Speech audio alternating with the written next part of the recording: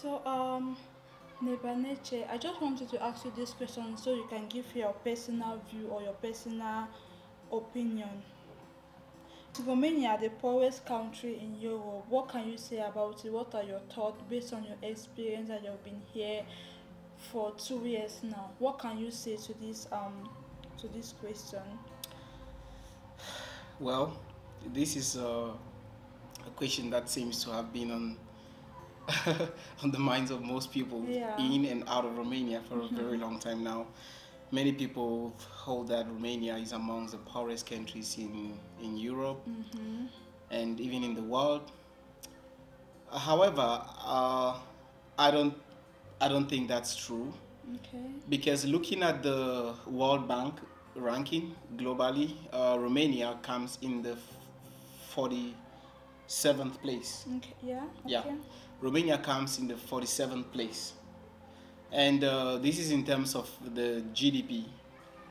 Yeah, globally, Romania is in the 47th place in terms of their GDP, and in Europe, Romania comes in the 12th place. Wow. So these are good records, and no one would think that Romania is the poorest when looking at these records, because Romania falls in between Finland and the Czech Republic when it comes to the GDP. Which, and you know, the Czech Republic and Finland are great economic powers. They are financially really strong. And think about the other countries that can be after Romania, and then you will know that Romania is not as poor as most people think.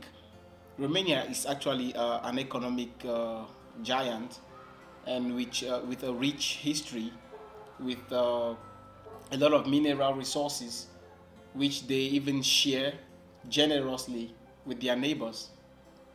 So to think that Romania is one of the poorest countries in Africa, in Europe, or in the you just asked the Yeah, yeah. So to think that Romania is one of the poorest countries in Europe is being biased. Yeah, Okay. anyone who would think such is just being biased, because when you look at the records don't lie. The records don't lie, and when you look at the minimum monthly gross salary in Romania, it stands at 603 euros. It stands at 603 euros. And I know many European countries that stand at 500 and even lesser, you know. And this is to tell that Romania is definitely on the way to becoming one of the first world countries. Yeah. Yeah, they are on the path, and I am very positive with the work that the Romanian government is doing so far, that this dream will be achievable in the shortest time possible. Well, there is actually an assumption that by 2025 or latest 2030, Romania should be amongst the first 15 richest countries Europe. in Europe. I mean, it's already amongst the first 12 in Europe, but it should be amongst the first in the world. Yeah. I don't know how that's gonna be, but if Romania should be able to get access to this Schengen zone, I believe that this is gonna be a great plus to Romania, because then they'll be able to trade freely with their neighbors without all the border checks, which often delay and cause loss of hundreds of thousands of euros. You know, this is definitely going to help boost Romania's economy and place them in a very high pedestal in the world and in Europe in particular. Yeah. What are about the part that you talk about your friends in other countries when you have like a conversation based on their standards of living? Yeah, okay. I have friends living in Denmark, have friends living in Belgium, I have friends living in France as well. When I discuss with them, they tell me how many hours they work in a day, and how many hours they work in a week, and barely have time for themselves. They don't have time to chill around. They don't have time to take care of personal stuff. I realized that Romania is actually that country where I would want to be. Yeah. Even in the next 5 or 10 or 20 years to come, I would want to be in Romania. Are you serious about this? I mean, there are no doubts about it. There are no doubts about it. Because when you look at it keenly, you realize that Romania, although the pay package might be lower than the pay package in most of these countries, however, with the salary you get in Romania, you get to spend less on accommodation, you get to spend less on feeding, you spend less in transportation, Yeah. and you realize that the standard of living is really comfortable compared to the standard of living in other countries. For example, someone living in Sweden would spend 3 times what someone living in Romania would spend on accommodation. Yeah. Someone living in Denmark would spend about 4 times what someone living in Romania would spend on feeding. Yeah. So you realize that there are still some balances despite it all. And that is why I wouldn't want to go to a country where I'll have to work extra hard. But NebaNeche, do you realize that even though they pay higher in their accommodation, they also earn more? Of course, they do earn more. But unfortunately, they don't have this peace of mind that I have. They don't have it. Because in Romania, I work 8 hours. Yeah. I work 8 hours. I have a fixed work schedule from 9 until 5:30. And then I'm free. I can do any other thing I want to do. You know, I don't have to work to have 2 jobs. I don't need to have 2 jobs or 3 jobs just to be able to take care of the rent, take care of the feeding, take care of the transport, and all of that. I am just comfortable with 8 hours of work.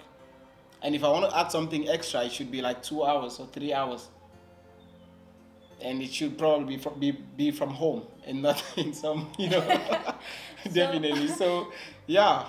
Yeah, so what you're saying is you can actually work here in Romania at a comfortable space. You pay less in your accommodation, less in food, and also save. Definitely. Yeah. So, conclusively, I would like to encourage all the expats living out there, living and working in Romania, to note that there is always a starting point to every journey. The fact that you find yourself in Romania should be considered a starting point. And no matter how things might go right now, I just want to let you know that the quest for improvement and for growth should be your sole drive point. It should be your point of focus, because you might start small, but then there is a possibility that you grow in what you're doing and become the best in it. The advantage that Romania offers is the opportunity to growth. Most companies in Romania offer that chance. I started in a field that, I had some experience in it. That's construction. But then I find myself today in finance. Someone like me who started in construction, which was just a part-time thing for me back home, because I used to work with my dad a lot in construction, in painting, tiling and all that. When I moved to Romania, I had to start from there. But then with time, I had to switch into a field that was closely related to languages, which I actually studied at school, because I have, as I mentioned earlier, I have a Bachelor of Arts in English and French Studies with some experience in translation, English and French, and in teaching as well. I taught English and French back home for about 2-3 years. So when I got this opportunity in finance, I decided to grab it, and it's been a journey indeed. It's been a journey to growth, it's been a journey to improvement, and today I feel more comfortable in the finance field than in any other field I have been in before. So I'm just encouraging you out there. Don't see the level where you are right now as a challenge. Don't see the job you have right now as a challenge. Just take it as an opportunity to grow. Just giving the best of you, and then hopefully someday you will stand to testify and to rejoice that Yeah. it actually was a point of growth, and it built you into what you are. Yeah, and Romania can be that place for you to start. Definitely, Romania is a very good starting point. I know many people who started here and who presently own businesses of their own. Africans. I know medical doctors here in Yeah. Romania, Yeah. surgeons. Wow. So Romania is a nice country, and anyone can make it here. It all depends on how motivated you are. Yeah. How goal driven you are. Definitely. Yeah. So guys, we have managed to come to the end of this video. I hope that you managed to learn something. I hope that the video got to give you some encouragement and yeah, some insights about Romania.